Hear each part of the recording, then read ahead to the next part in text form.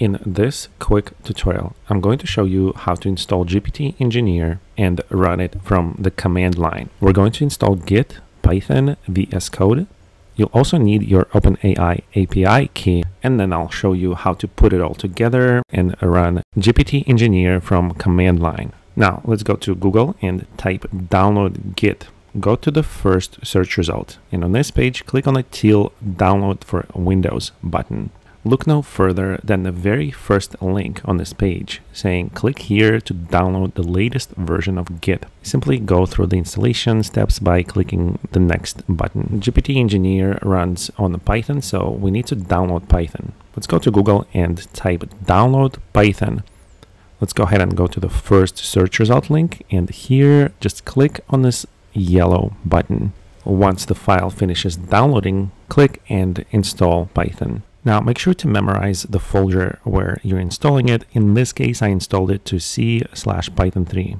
Now, once you've installed Python, click on the Start button and just start typing environment variables. Then press Enter or click on the Open button. Then just click on environment variables. Here in the second box below, scroll down and find a variable called path. Click on the Edit button. Now here you need to add Python's installation folder, which, as you remember, was CPython3. You might also need to add Python 3 scripts. If you don't see these folders on the list, click on the New button and add it yourself. So if, for example, you installed Python to your program files folder, simply make sure that it's correctly specified here. Now click on the OK button, then OK again, and OK. Now go to Start button, type cmd, hit Enter, and on the command line type Python 3 -- version.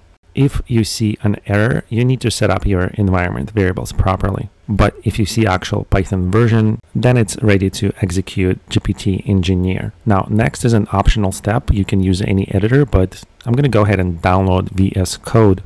Go to first search result. Here, just click on the download link for your operating system. Mine is Windows, so I'm going to go with that. Once the file finishes downloading, simply click on it and go through the installation process. Now, let's go back to Google and type OpenAI sign up. The fastest way to find the API key links is right here. So once you have your OpenAI account, go to this API keys page. If you can't find it, go to upper right corner here and click View your API keys. Click on the Create New Secret Key button. Now, this is your only opportunity to copy the key. OpenAI will not show it to you again. So just make sure to paste it somewhere like Notepad or some similar place. We're going to need it in the next step. Go to Google and type GPT Engineer. To access GPT Engineer project, go to this first link. We're going to copy the GitHub link to this project. So go to the green button and copy this link over here. Now open your command prompt again, go to your C drive and start typing mkdir GPT. This is going to create a folder called GPT on our C drive. And then type cd for change directory, followed by GPT, and press enter. Now, because we installed Git in the previous step, we can issue the git command from the command line. If the git command generates an error, you need to make sure to add installation path to Git to your environment variables just the same way like we did with the Python in an earlier step. So just go ahead and type git clone, right click at the cursor and paste that link we copied earlier from the GPT Engineer Git project. Just press enter and this will install GPT Engineer on your computer. Now go ahead and open your favorite editor. I'm going to open VSCode that we installed earlier. Go to File, Open Folder, then navigate to this folder we just created from the command line, which was C GPT, and here it is. Click on GPT Engineer one time and click on the Open Folder button. This opens GPT Engineer's source code in our Visual Studio Code. Now here, go to Terminal and select New Terminal. And this might work, but VS Code has multiple terminals. So just to make sure, I'm going to select on this drop down Git Bash.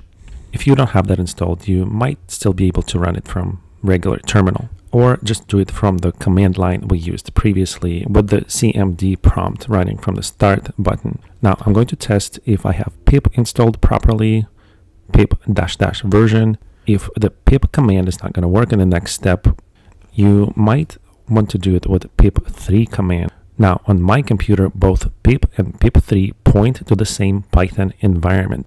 So I'm just going to use the regular pip command. Now what you want to type next is install -r requirements.txt. This is going to install additional Python modules required by GPT Engineer project. So just press enter and the modules will be downloaded and installed. Now remember that OpenAI key we had in our notepad. So just go ahead and copy your OpenAI API key, and in the command prompt start typing export, then all uppercase letters OpenAI _ API _ key equals, and then right click the cursor to paste your API key and press enter. Now to build a new code base for something, we're going to create a new folder, mkdir snake. Running this command will create a new GPT Engineer codebase project. So click on the folder we just created, right click and create new file. Name this file main _ prompt. Now this is the main prompt. So to create a snake game in JavaScript, for example, I'll type create a snake game in JavaScript. Now to run this GPT Engineer project, type Python 3, then -m GPT _ engineer.main, and the name of our folder we created, which was snake. Now, if you get no module named typer error, go ahead and type pip install typer. If that still doesn't work, you just have to juggle around your Python environments. And here, instead of Python 3, I'm just going to change that to just Python and run it again.